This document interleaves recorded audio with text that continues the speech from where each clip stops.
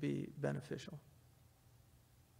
Another question we have says, I know that the basic reason for creating human beings is to worship God, but what is the motivation for God to create in the first place? Yeah, that's a good question. We don't believe that God, there's nothing that motivates God outside of God's essence.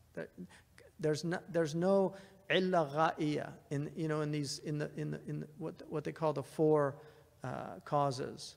The material, efficient, formal, and final. So that final cause is called illa ghaiya in Arabic, right?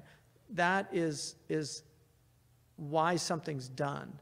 So the one doing it is being compelled to do it because there's some gharad. So Allah subhanahu wa ta'ala does not have gharad in that way. But the bounty of God is that it overflows from Allah subhanahu wa ta'ala's bounty, and it's the tajalliyat of the names and attributes of Allah subhanahu wa ta'ala. So, I mean, there's an apocryphal tradition that's mentioned by a lot of our scholars. كنت كنزا مخفيا فأردت أن أعرف أو أحببت أن أعرف فخلقت الإنسان ليعرفوني. I was a hidden treasure that desired to be known or wanted to be known. So I created creation to know me.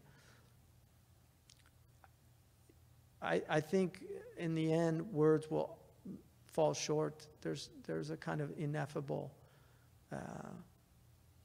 state that the human being has to enter into in that presence, is that Allah subhanahu wa ta'ala is, these are all the tajalliyat of Allah's attributes. أن ترى الرازق في المرزوق وأن تشهد الرازق في المرزوق وتشهد الخالق في المخلوق. See the creator in the creation, see the provider in the provision. من عرف الحق رأى الحق في كل شيء. The one who knows the truth will see the truth in everything. So Allah doesn't need us, and we believe that.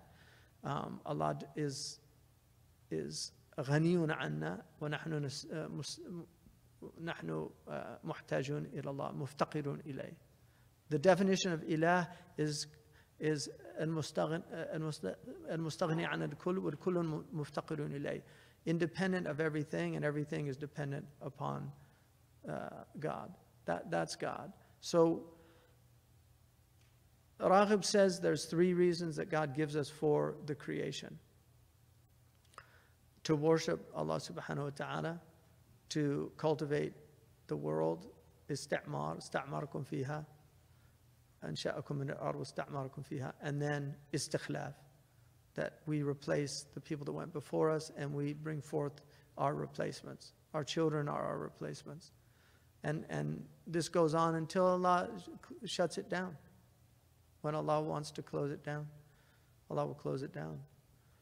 So, these are the things we just have to accept. But Allah is not compelled by anything outside of God's own essence. لا معقب لحكمه لا مكره له. There's no مكره له. Do you want to add anything, Sheikh Ma'shuq, to that? What's that? I mean, this is your area of, alhamdulillah. كفى الجواب في شيء.